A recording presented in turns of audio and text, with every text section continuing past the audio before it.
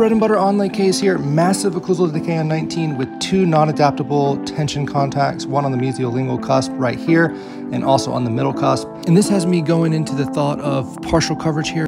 I do not like to preserve cusps that have been pounded pathologically like this for so many years. They're weak and they're also in need of intense protection. So here I am now removing those cusps, smoothing everything out, getting to my decay, convenient swarm slow speed round to remove decay.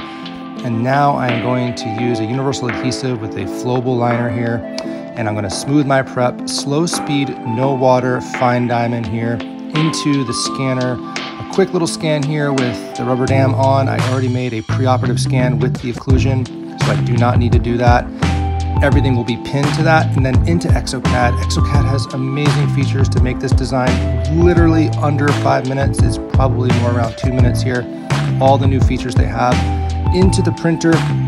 A little bit of magic done here with some candy coating technique with some Empress Direct resin stains, a little bit of brown, a little bit of whites, a little bit of blue, and most importantly, this is going to then be properly cured.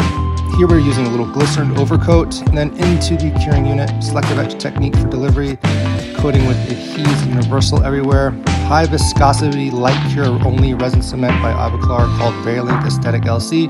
And here you have it, guys. Absolutely love doing this.